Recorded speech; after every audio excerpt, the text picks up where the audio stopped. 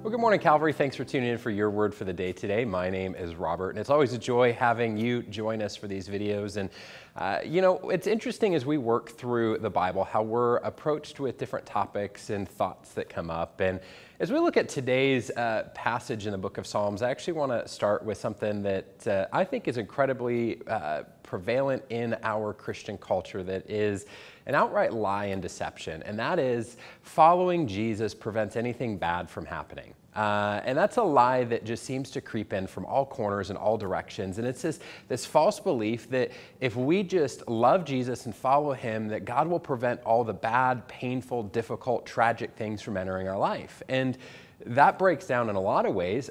First, in living life, we realize that doesn't actually happen that way. But also, we start to dig into Scripture, we see that, hey, that's actually not reinforced anywhere in the Bible. Instead, we're told that God will be with us, that God will help us, that God will walk with us through those difficulties, that God will redeem our tragedies for his glory. We see those things. We don't see an outright shielding, hey, this just prevents everything from happening. And I started with the, hey, if you've lived life, you know that. And today, as we look at Psalm chapter 12, we see a little bit of that. The psalmist is lamenting, and every now and then we get different categories of psalms, and most of them have a more positive, upbeat, worshipful kind of feel to them. But you get these moments in the book of Psalms that are a little bit more melancholy, a little bit more reflective on the tragedies and difficulties of life, and that's where we find ourselves in chapter 12. And in chapter 12 here, it's referring to more of a national level problem that they were facing. But I think we could reflect on this in our personal lives as we face issues of people hurting us, betraying us, saying words that hurt or attack us. We can resonate with this on a personal side. So let's take a look. Psalm 12, what is the issue? Well, it says, verse 1, "Save, O Lord, for the godly one is gone. For the faithful have all vanished from among the children of men. Everyone utters lies to his neighbor with flattering lips, and a double heart they speak."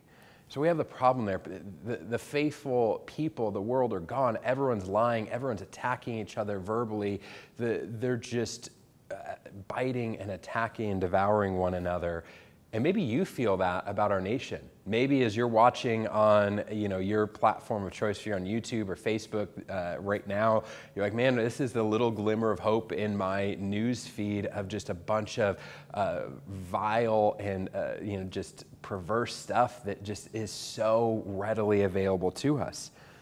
The psalm continues, verse 3, it says, "May the Lord cut off all these flattering lips and the tongue of those who make great boasts, those who say with our tongue we will prevail, our lips are with us, who will be master over us?" The lament continues of saying, God, do something. God, step into this.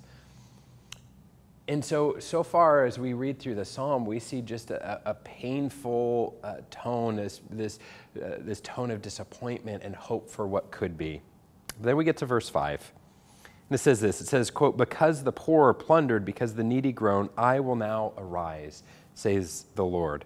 I will place him in the safety for which he longs."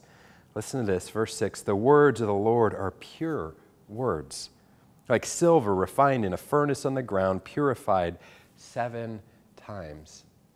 He's reflecting and sharing what God had revealed to him, of even in the midst of a nation in a moment where everything's about lies and attack and condemnation of words, the Lord's words are pure, referring to the promises and the words of Scripture and how God has revealed himself to us.